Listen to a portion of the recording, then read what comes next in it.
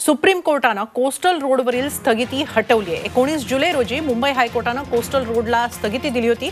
सुमारे 12,000 कोटींचा हा प्रकल्प आहे। या प्रकल्पानं मुंबईतल्या वाढत्या वाहतुकीवर एक तोडगा निघू शकतो।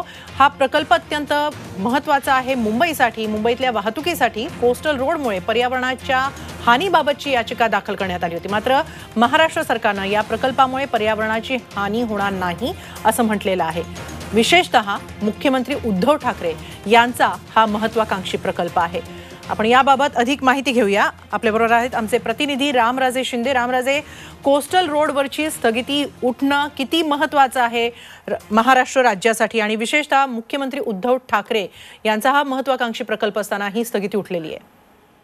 बिलकुल, खरं तर एक जे कॉमन मिनिमम प्रोग्राम होता त्यामध्ये मोठे प्रोजेक्ट थांबवण्यासाठीच निर्णय झाला होता। परंतु हा मोठा प्रोजेक्ट असला तरी सुद्धा हा शिवसेनेचा मुद्दा रिटवून धरलेला आहे आणि म्हणूनच यासाठी सरकार जे आहे ते सकारात्मक आहे। मुद्दा याच्यामध्ये असा आहे की याचिकाकर्त्यांनी मागणी केली होती की पर्यावरणाला यामुळे नुकसान होत आहेत आणि पाण्यामधले जे जीव आहेत आणि त्यांना सुद्धा यामुळे एक बाधा पोहोचणार आहे।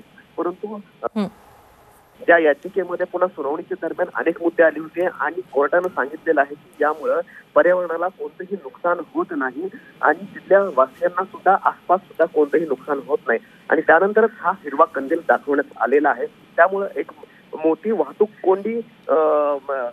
कोंडीला एक पर्याय म्हणून रोडकडे पाहता येत आहे। आता सरकारला एक दिलासा मिळाला आहे असं म्हणावं लागेल।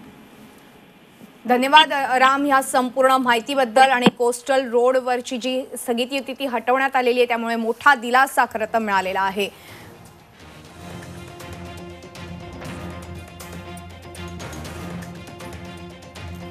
कोस्टल रोडवरची स्थगिती हटवण्यात आल्यामुळे आता नव्या सरकारला विशेषतः मुख्यमंत्री उद्धव ठाकरे यांच्यासाठी हा दिलासा म्हणता येईल।